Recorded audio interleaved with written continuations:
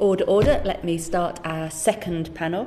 I wonder, Stefan, could we start with you? Could you introduce yourself and the organisation you're representing? Yes, I'm Stefan Dercon. I'm a professor of economic policy at the Blavatnik School of Government at the University in Oxford. Thank you very much. Ian. Hi, I'm Ian Mitchell. I'm a senior policy fellow and co-director of our Europe programme at the Centre for Global Development, a think tank in Washington. Thank you very much. And Michael. I'm Michael Collier. I'm Professor of Geography at the University of Sussex. Thank you. Stefan, my first question is to you, please. Statistics recently published by the FCDO show the government spent nearly 10% of the aid budget supporting refugees in the UK in 2021. This is likely to have increased this year due to the support being provided to Ukrainian refugees too. Do you think spending this proportion of aid in the UK is an effective or ethical use of the ODA budget? Well, thank you very much. Maybe the first point to make is that, as far as I'm concerned, the issue is not whether the government should spend on refugees or asylum seekers and pay the housing costs. I think the previous panel has talked about these people, of course, have a lot of needs. For me, the important question here is whether it should be ODA that is used for that spending. And maybe it's helpful to briefly remind you of what the definition is of ODA. It's official development assistance, which is, government aid is defined by the OECD as government aid that promotes and specifically targets the economic development and welfare of developing countries. So definitely my point is that if we go to the ethics of it, we've clearly pushed the definition very, very, very far. And we pushed it in a way to suit our needs, basically fiscal needs, to try to actually find ways of covering budgets in other ways. And it's important to also understand that these rules are made by the DAC, by the OECD. Of course, we make these rules, and the UK has been pushing, together with other countries, admittedly, over the years to make this definition broader and broader and broader, further from what actually the official definition is. Or put it differently, that the rules allow all kinds of spending to do this. The ethical question becomes then, when we are now getting in a situation where we've been pushing these rules, and we also apply these rules, not necessarily in the way that it was intended, because the rules are not rules that you have to call everything that's within these guidelines as ODA. You're allowed to report them as ODA. You don't have to. And so I know government holds another position in public, but actually they don't have to count this as ODA. And we have to admit that these expenses that we have at the moment, with a policy decision to exceptionally and at an extreme high level to support Ukrainian refugees and to some extent Afghans, we actually are crowding out the rest of the ODA budget. We didn't have to put these costs on the ODA budget. We do, and therefore we actually make an ethical choice to say that the needs for this group, for which we make a very particular decision, are, and in an exceptional way, a group that we support in an exceptional way, we actually allow that to crowd out support for extreme situations in Africa or in Asia. And so, is it ethical? I think that's, I would say, no, we've pushed it very far.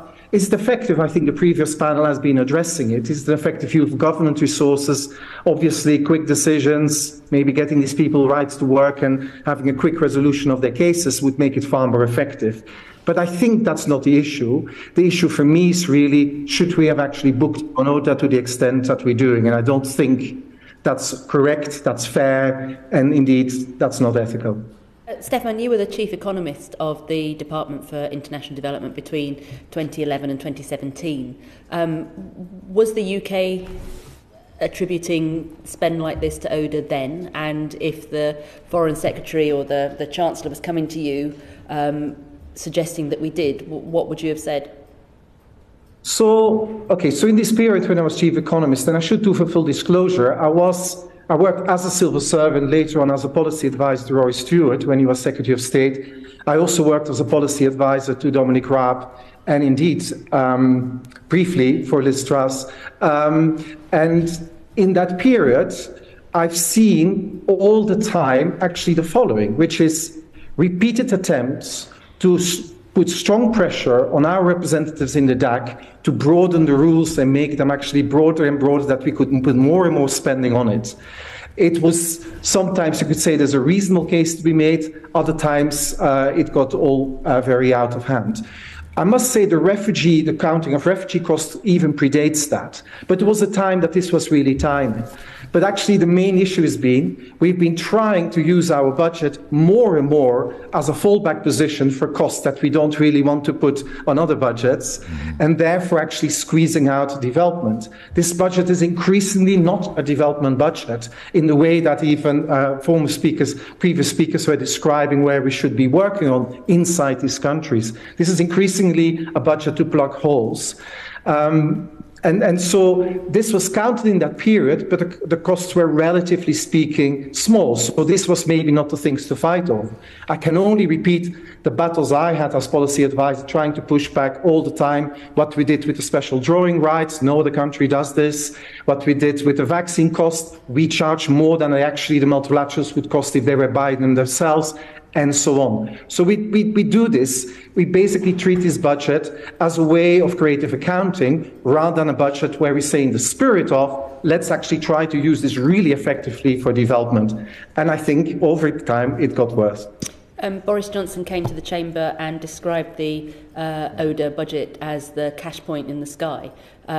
So is that accurate for how it's being used now? Well, well, maybe, yes, indeed. It's maybe I like your analogy. Maybe it becomes the cash point for departments that somehow can squeeze some budgets that are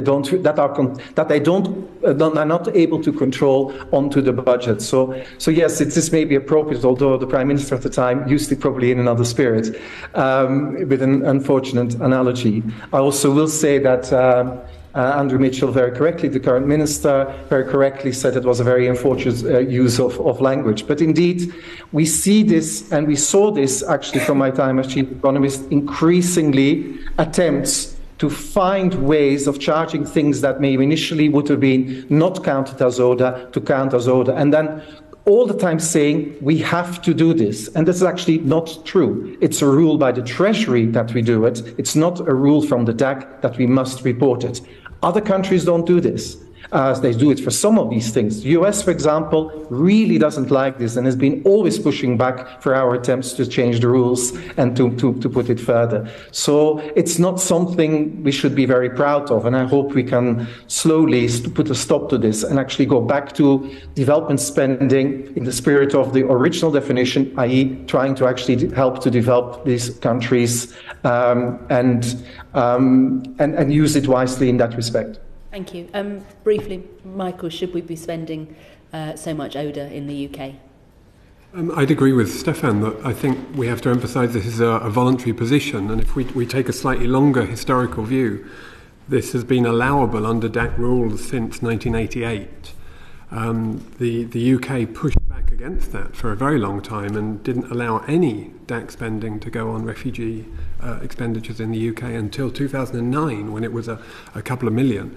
And then it was David Cameron's announcement that development should be a whole of government responsibility, was his phrase, that really started a significant expansion in this. So I think that if the choice is between supporting refugees in the UK, which, as everyone has said, is clearly something which should be done, and spending to support poverty reduction programs in very low-income countries, for example, I think the choice is clear that it needs to go to areas where poverty reduction can be much more effective. But as I think Enver said in the previous panel, it shouldn't be an either-or decision. That's the way I would frame it. Thank you. Ian? Thanks. Yeah, I just had a couple of points. I also agree with nearly all of what Stefan said. I mean, on the point of the ODA definition, I think this is an important point. You know, if you set the rules by having a committee entirely made up of providers with no recipients in it, then over time the definition is eroded. and with a government that is looking to make an alternative offer to developing countries that is different from China, that is more open and honest and fair, than a system where you can count many things as ODA, which don't even benefit the developing country, I think is one that's unsustainable. And I think at the margin, ODA is overcounted and it undermines the whole concept, and even the wider sort of economic model.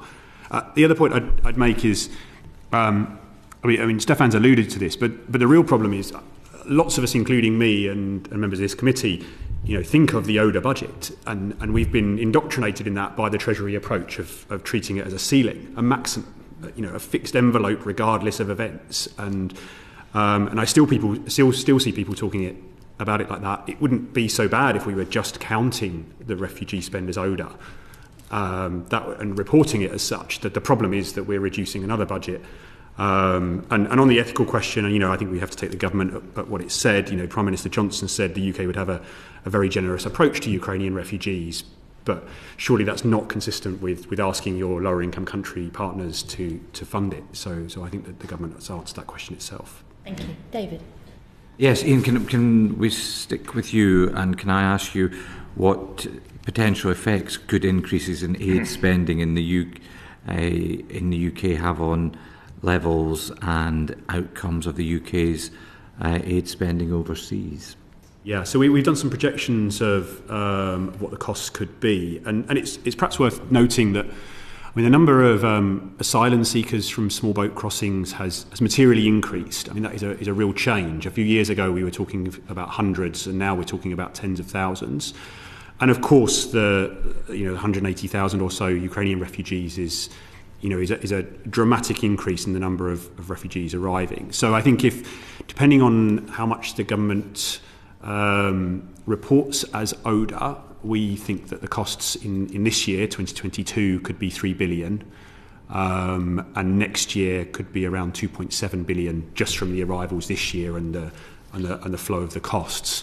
So putting that in the context of the total, if that came out of the fixed envelope ODA budget, that would be a quarter of the budget. The Treasury at the autumn statement did make some extra provision of $1 billion this year and 1.5 next year, but we don't think that will be enough to protect the remaining aid budget from cuts. And the reduced budget that the FCDO has now received is 600 million less than it was last year, and perhaps $1 billion below where FCDO expected it to be. And so that is the level of cuts that they are having to implement at the moment to accommodate those costs. Stefan, can I follow that up with you? Because you've said previously that ODA spending on overseas bilateral programmes could be as low as 3 billion in 2022 because of what Ian has identified as being spent in the UK. What did you base that assessment on, and what would the effect of such cuts look like in practice?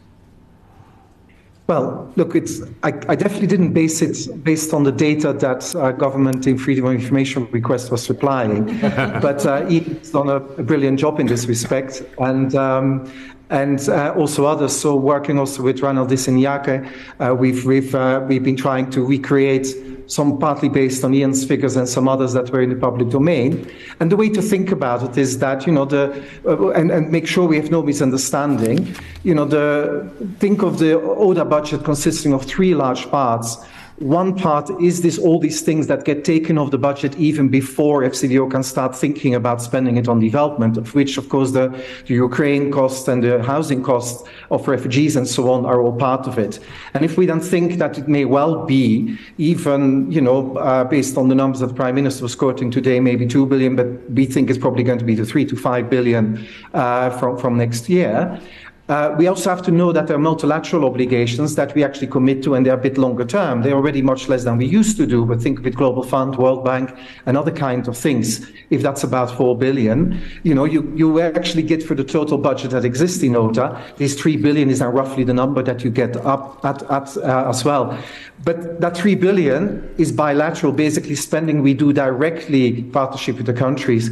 Actually, it's not even the money that gets to these countries, because it also includes things like research and things like some other spending we may be doing much more indirectly with them. I'm at the moment actually spending a lot of time and talking to you from Madagascar, where they basically have no budget anymore.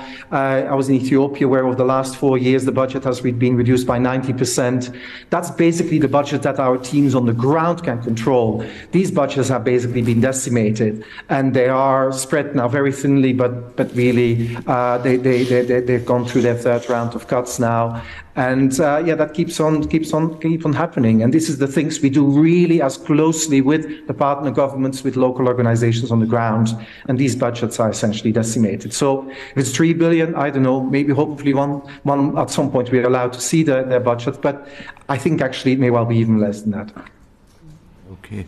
And I mean, you've given some examples there of the sort of programs and countries that have been most affected. I mean, was there any pattern to that, or a logic or proposal, or is it your interpretation that it's sort of entirely random what has happened? No, I definitely will never accuse my former colleagues in FCDO that they actually will try to do this randomly. One of my things I had to do under Dominic Raab, after I'd been hired, within a few weeks our budget was cut by 4 billion when we moved to 0.5, and I've been staring at these spreadsheets forever. There is no reasonable way of cutting billions of a budget. You know, you're locked in with contracts, you can't do it, you can't necessarily optimize for value for money, you make some programs unviable. Actually, it is just chaos. Actually, it is just total chaos. Value for money, by the way we do these things, by all the time at the last minute getting all these numbers and these cuts through, we just basically not just decimating programs and the budgets itself from it, but actually a whole idea of have a coherent, consistent portfolio of development action, that's disappeared. I think Minister Mitchell has alluded to it. The budget is larger than when he was the minister first time. And then now we have 0.55 of a slightly larger GDP than the 0.51 or something he had at the time.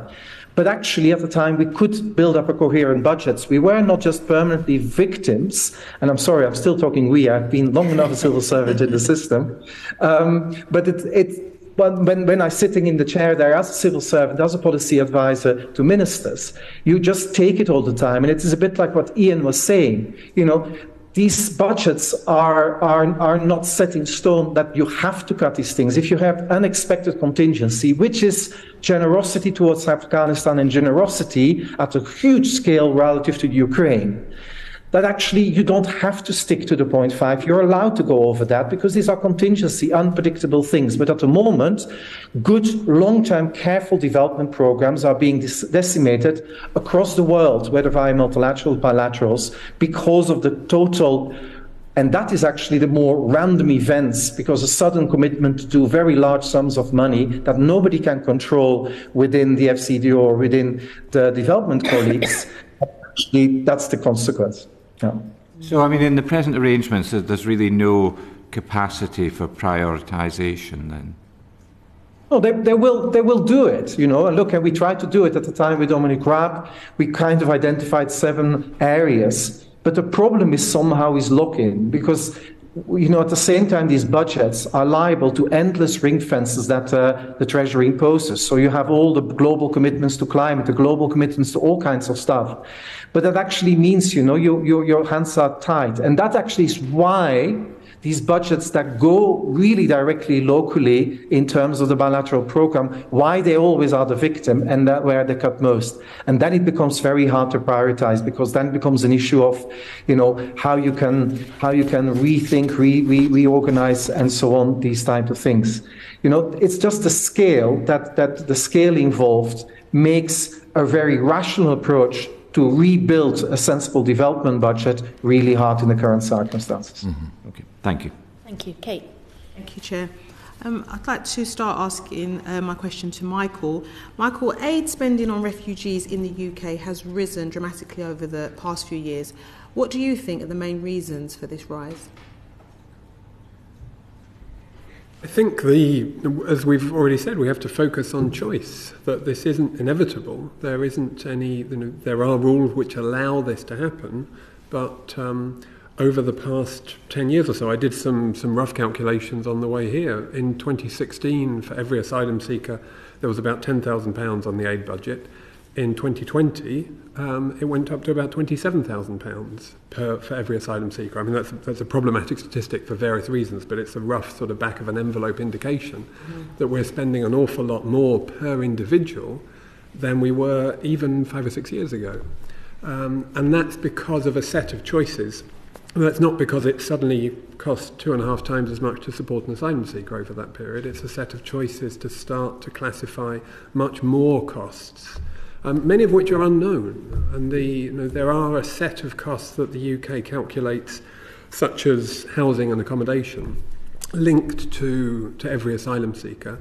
But then there's a set of costs around education, around healthcare, which aren't really known. There's just a rough calculation based on the age of each asylum seeker that it's assumed that is the National Health Service cost. So there's a figure which is almost plucked out of thin air to justify some of the ODA budget going towards the NHS in this case, to support those sorts of costs, without any certainty or knowledge that those asylum seekers are actually getting those services. In fact, as we know, in many cases, it's very difficult for asylum seekers to get health services in this country. So these choices have really resulted in this substantial increase. So I think it's not really explicable by any change in the external circumstances. I mean, this year in 2022, it's exceptional because of the Ukraine situation, but this increase was happening well before 2022, and I think that illustrates the fact that it is a set of policy choices, a set of accountancy choices, really, that shift more and more of the costs that may or may not be associated with supporting refugees and asylum seekers onto the ODA budget. So I think that's these policy accounting choices has to be the most significant part of this explanation. Thank you. And Ian, you have estimated that the UK could spend $3 billion on in-country refugee costs in 2022, which is an increase of 300% from 2020. How did you reach that figure? Yeah, thank you for the question. So I think it's a combination of the numbers which are exceptional this year, and also what Michael was referring to, which is, I think there's probably been two phases. There's been one phase throughout the early 2010s where the government was finding new costs to report. It went from almost zero to up to sort of 2017, I would guess. And then from that point on, what we've seen is a big increase in the per head costs.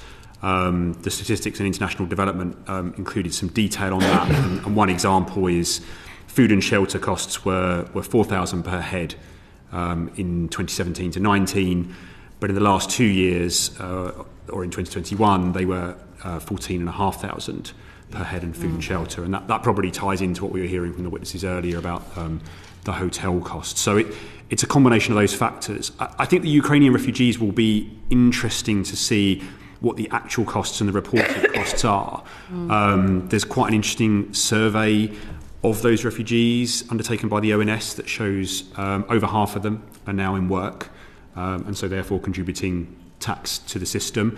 Nearly a fifth of them are meeting their own accommodation costs. So in some ways, I think actually that scheme could be a model for what the cost, how lower costs could be achieved, and how people can contribute more quickly to society and integrate more effectively. So that will be interesting. And if those costs turn out to be lower than they are, for example, for asylum seekers, then our $3 billion estimate will be an overestimate. So in your assessment, how transparent is the government about the amounts of ODA it spends in the UK? Yeah, I think think the general point on transparency, I think, is that, as Stefan alluded to, the attitude to freedom of information requests and openness has gone backwards, and even decisions that have been taken, like reporting to the OECD, the government appears unclear. Either the FCDO don't know what the costs per refugee were, or they say they can't share it, and I don't think either of those is right. I think I think it's worth saying that the numbers are very transparent. Actually, the Home Office numbers of who's arriving is very clear. And I have some sympathy with the government in that it's hard to know what the costs are in real time. But that goes back to our last conversation about if you weren't trying to hit a fixed aid ceiling, then that wouldn't really be a problem. You would work out what the costs are afterwards and then you would report them. It's only the fact that you're trying to land on this very precise figure that creates this intense scrutiny over what those costs are. And Michael, in your assessment, how transparent is the government about the amount of ODA it spends in the UK? I think there are some figures that are available if you're willing to dig around for them. And it's quite difficult to calculate them, and they're all...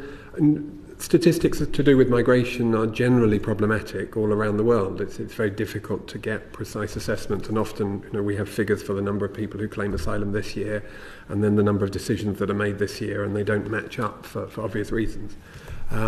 So there is a challenge to working with these statistics, but broadly it's difficult to get the information. I think I would agree with what's been said previously around that. Michael, in regards to transparency, do you think there's sufficient transparency of the ODA spending to facilitate scrutiny by Parliament, civil society, taxpayers? Because you're a professor, so you know where to look. I mean, there have been some interesting reports recently that the government and the UK government's one of, I think, 24 or 25 governments that reported to the OECD details of expenditure. In 2017, the OECD released a series of clarifications around the categorisation of in-donor refugee costs as ODA. And then invited governments to report on how they classified that.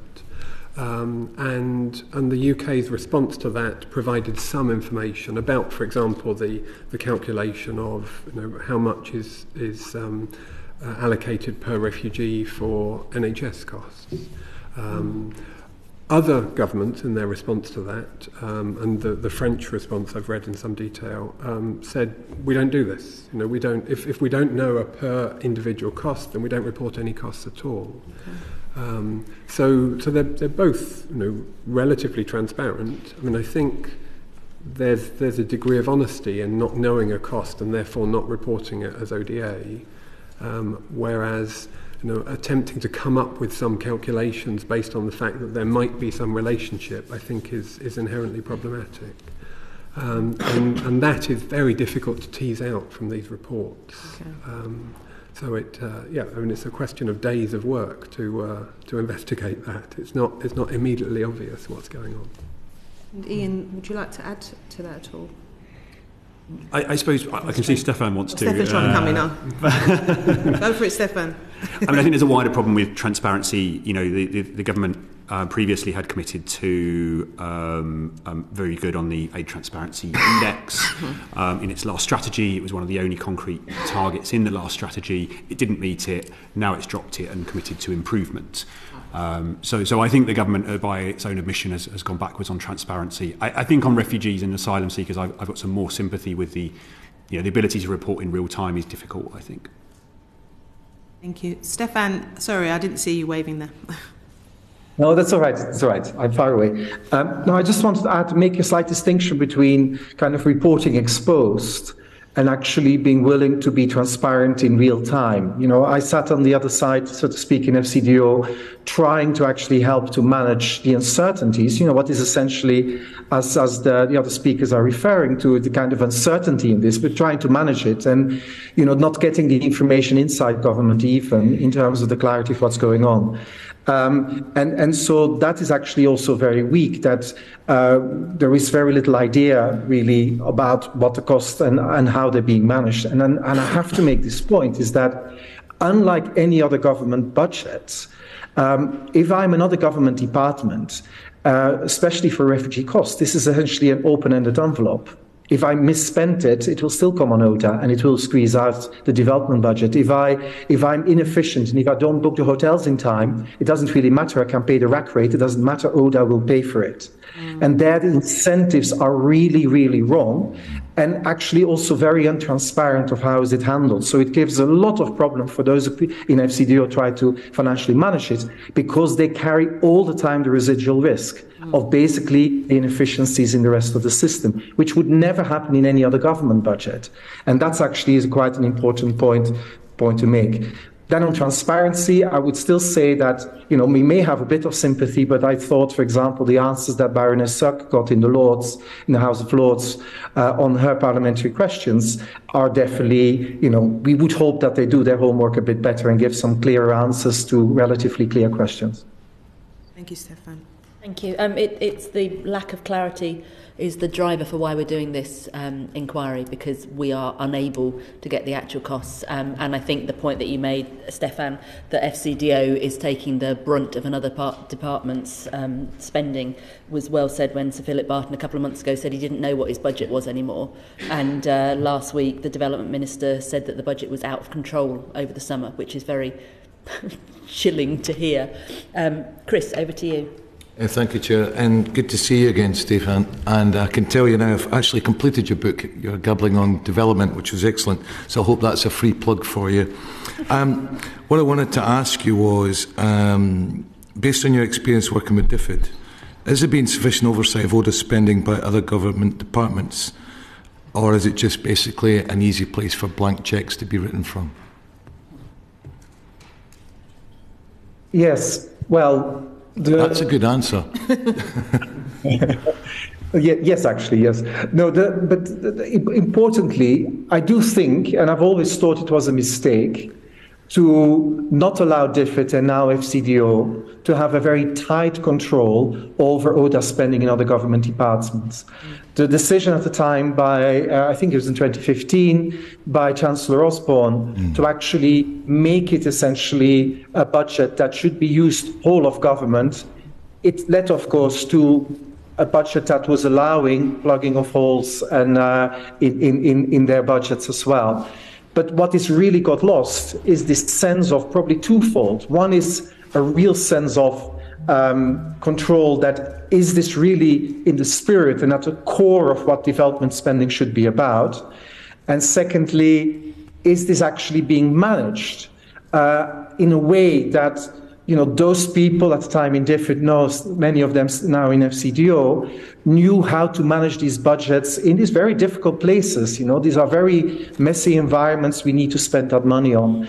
And basically to have it all the time in the spirit of, and not necessarily within the letter, but in the spirit of the ODA principles in terms of how to spend it. So I do think that derailment, that the money had to be spent by all these other government departments, is partly responsible. I'm not trying to say that all that money was badly spent. There's some incredibly good and honest and sincere people interested in development.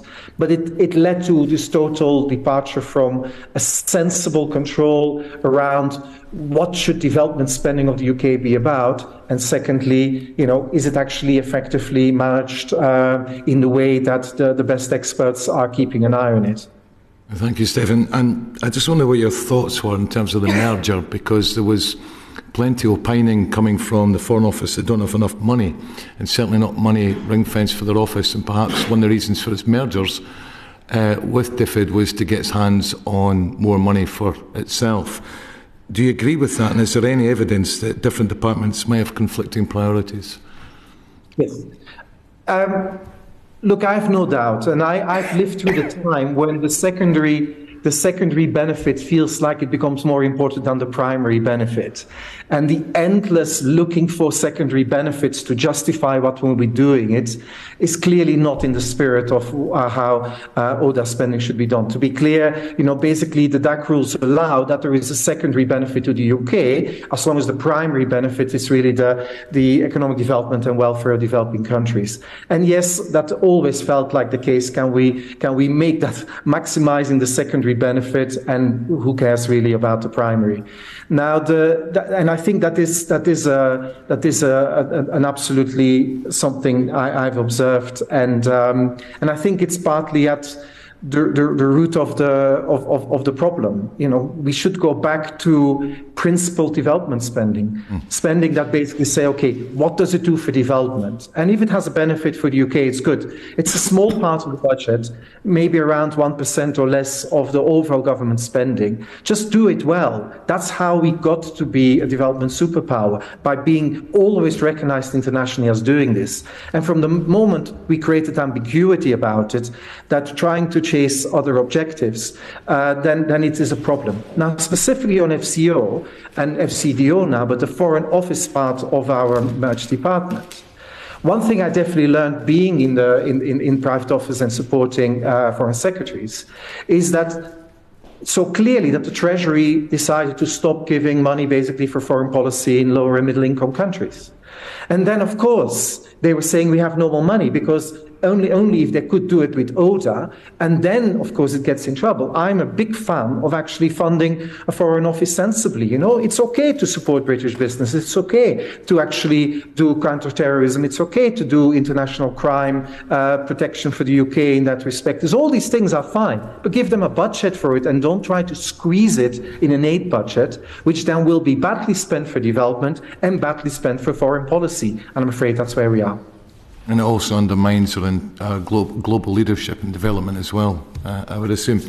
The last question to you, Stefan, really is, Andrew Mitchell's been a big supporter from the backbenches of where international development needs to go, and time will tell now that he's a minister. But he said in a recent interview in the Times, he proposed the creation of a sort of star chamber to scrutinise allocation of the development budget around Whitehall. Do you think that's a good idea? So, for me, it has to start from a shared commitment within government to actually wanting to spend development money well. And it actually should come from level of the Prime Minister, it should come from other cabinet members being willing to really and genuinely wanting to do it. Because the star chambers, I've seen them, when we had to do the cuts, we were trying to run these star chambers, and this is not a new idea.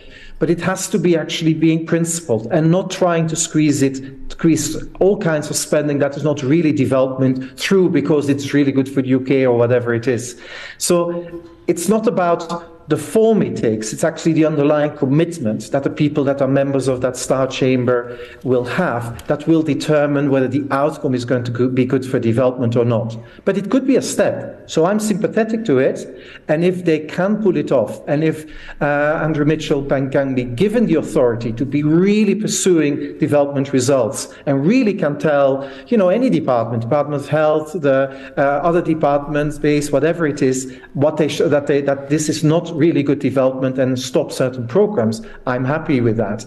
But we have to be seen, because it's not the first time that the Star Chamber has been used. And it all has to be about the underlying commitment to development that is at the core of it. And that's what we need to see changing now first. Thank you. Thank you. Nigel. Isn't one of the risks here that sort of strange rules drive us to do strange things? And I mean, I think it's right to say that once the year ticks by in next spring, we can't count support in the UK as ODA, and we can't count support in Poland as ODA, but we could count support in Moldova or Ukraine as ODA, because both territories are on the ODA list. So that might mean that we move from doing what we think is best for people who've been displaced to doing what we think is best for a bizarre budget calculation. And that would be a perverse outcome for this. And Stefan, you're nodding. So, I mean, what's the solution to that? Do we just make the ODA 12-month rule 24-month rule, or do we have to go and find more money? I mean, what is the solution the government should take here? You know, actually, spending should follow sensible policy decisions. You know, you have to, if you're committed to do something, we should be willing to allocate resources to it. I think previous speakers earlier said, you know, there are good reasons to support, you know, here or overseas what's happening with refugees. The ODA rules are more like norms of behavior. We do not have to squeeze it in it. I think it was simply a mistake to try to squeeze it in now for our own accountancy purposes. Accountancy should never drive policy, and I think that's where we are. Accountancy is driving policy, and the dilemma that you described comes from that. You know, if we decide we really want to support these Ukrainian refugees, we should be allocating public resources for it.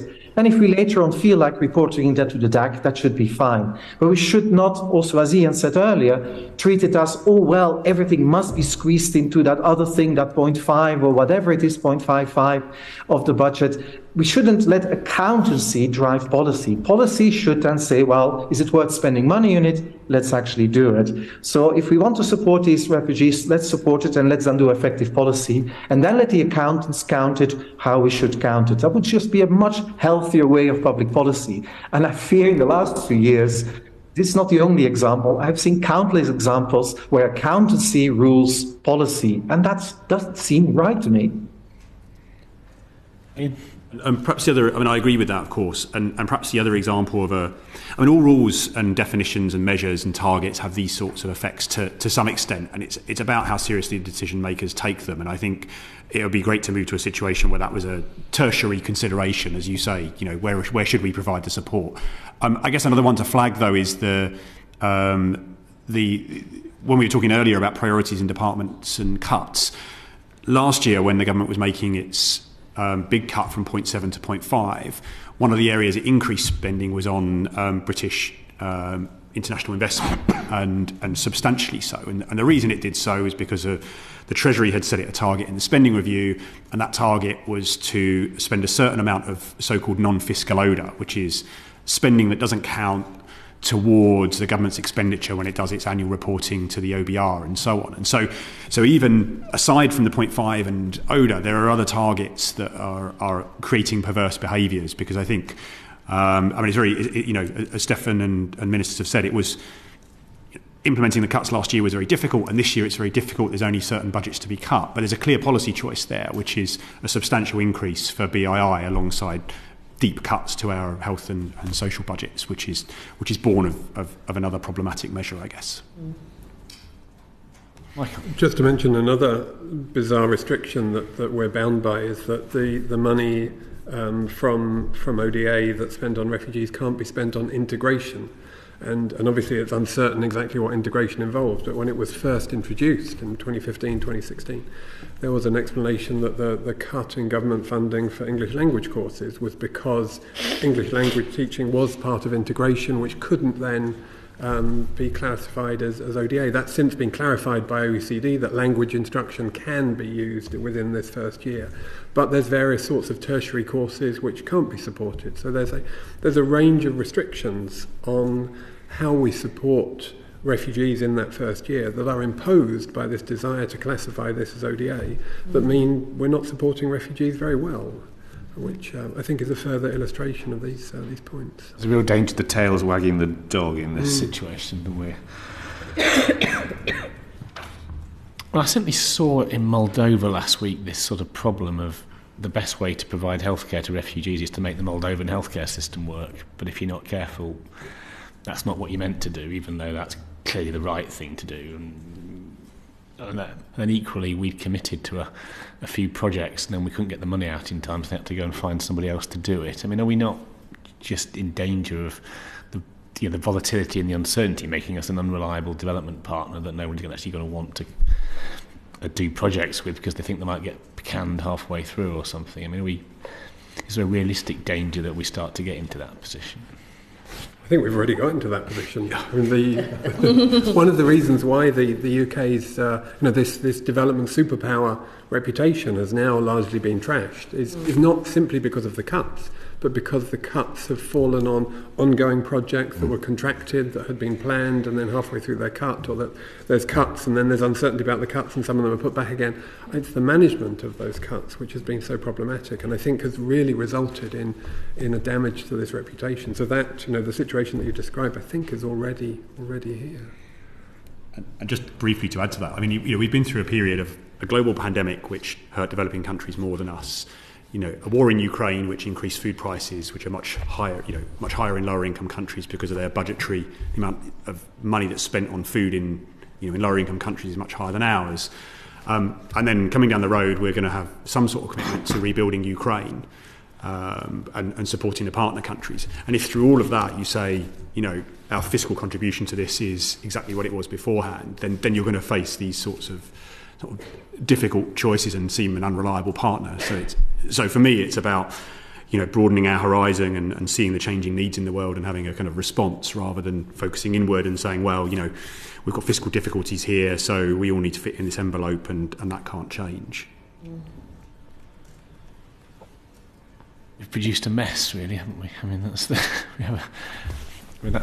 going to be the answer. I suspect to this is presumably the answer is it matters less how much you spend, that you spend it in a predictable and reliable way that people can have trust in, and that would be better than playing numbers games to hit arbitrary targets, in effect.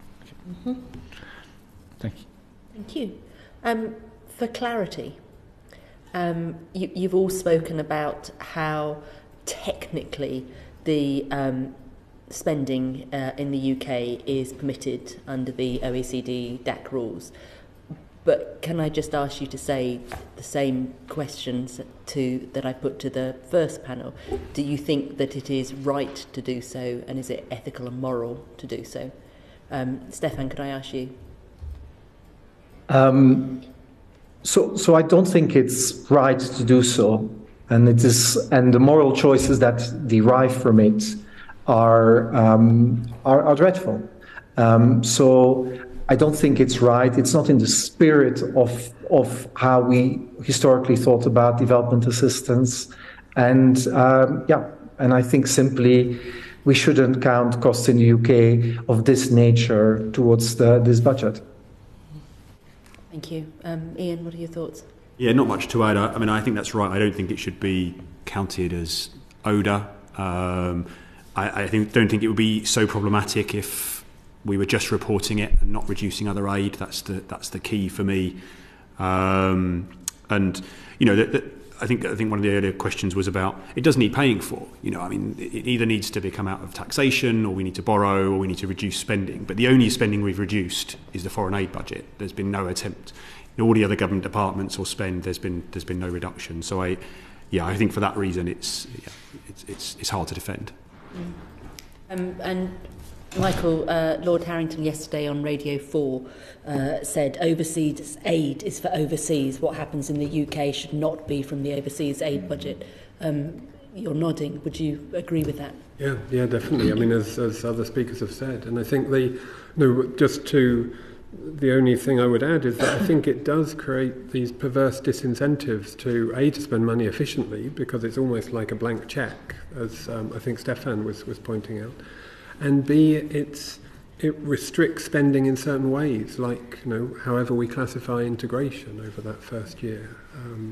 It doesn't mean we have a very efficient asylum or refugee system if we're trying to make that asylum and refugee system fit these ODA definitions. So it's bad for overseas development overseas, and it's bad for asylum and refugee policy in the UK. Mm-hmm. Thank you. Thank you, all of you, for your work ongoing in this field. It's really helping us do our job, but also for your honesty today. And I think what's come across most to me is the two organisations, the Refugee Council and International Rescue Committee, that we had first. The services they're delivering in the UK are ones that we know from our inquiry into long-term refugees overseas, that they will be delivering from the ODA budget, but they don't seem to know if it's coming from the ODA budget in this country or not. We've got a session at the end of January where we'll have the Home Office, Treasury and FCDO in front of us, because one way or the other we are going to get to the bottom of this, and I kind of think it might be kicking and screaming rather than a more gentle approach, but let's hope that I'm proved wrong by the end of January. Thank you very much for all of your help. Thank you. Order, this session is now closed.